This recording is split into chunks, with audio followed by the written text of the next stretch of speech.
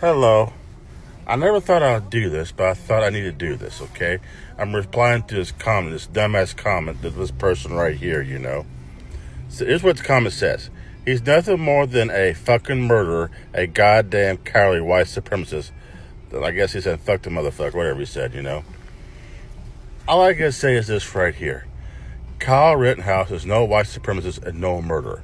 Kyle Rittenhouse was a brave young man doing the right thing by protecting his community from leftist thugs, a.k.a. Antifa and Black Lives Matter. And what happened? Those lefty thugs tried to attack him, try to even take his life. So therefore, he was defending his own life, and he did what he had to do. I wouldn't have done no different. One leftist thug tried to attack him with a skateboard. One lefty thug tried to shoot him. Okay, and one was trying to take his damn rifle. And one of those lefty thugs was a fucking convicted child molester. He raped little boys, 9 of them. Raped them, sodomized, and everything else.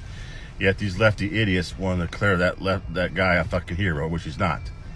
He's a chomo, basically, is what he is. A fucking chomo. People need to get their fucking facts straight so they open their fucking mouth. It's all in video. Kyle Rittenhouse doing nothing more and defend himself. He did nothing illegal. That's why he got acquitted for it, and rightfully so. Okay, all this is right here is just council culture nonsense, That's all this fucking is. All this is woke nonsense, Because if I was in that situation, I would have done nothing different. I would have done the same thing myself. I would have.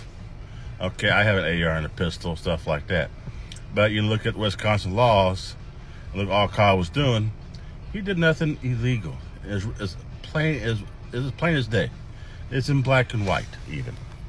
So, if you don't like the verdict, you don't like it, the outcome of this, I guess say you're blind as a bat and you're going by the media lies. Because the mainstream media, indeed, is the enemy of the fucking people. For a whole year pushing out lies and fake propaganda about Kyle Rittenhouse. Okay, that boy took a lot of punishment for what he did, and all he did was defend his life and defending his community. What he's saying about him being a white supremacist has never been proven any damn way in the court of law. And as far as that picture of the Proud Boys, Kyle Rittenhouse said himself, he got kind of tricked into that from his former attorney, which he fired, rightfully so. And the Proud Boys, in my opinion, is not a white supremacy group. They're not.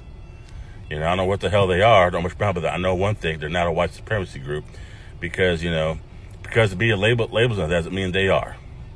They are. Democrat Party is the enemy of the people, and the most dangerous